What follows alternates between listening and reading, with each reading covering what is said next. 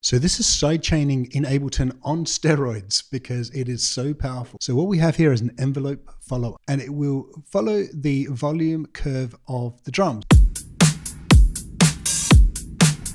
And the key thing here is it just takes all that information and you can map that to another instrument. In fact, any instrument in Ableton. In this case, we're going to map it to the filter frequency. And as you can see already, it starts at 0 and it's going to go with that LFO up and down between 0 and 100%. Let's just hear what it sounds like and we can see this being automated.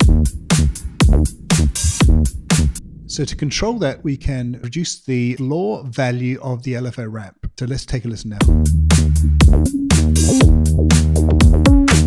And you can see here it's going to be a shorter range than before. So in addition to that, you can map multiple values to that LFO.